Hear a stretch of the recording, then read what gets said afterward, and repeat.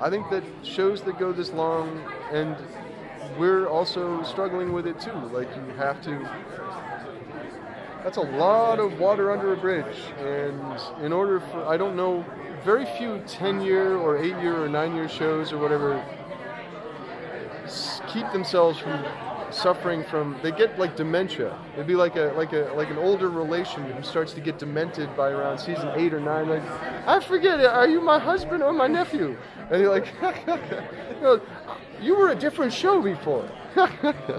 And that, like, we're all struggling with that, and it's like, I think that the thing is that we've got a mythological underpinning that we can actually, and a point about what the plight of the boys is, and they are representative of a certain interpretation of the plight of humanity, and that has a certain kind of legs. So as long as we kind of open up the dimensions of that in the right way, we can get more, I think, meaningful time out of the story.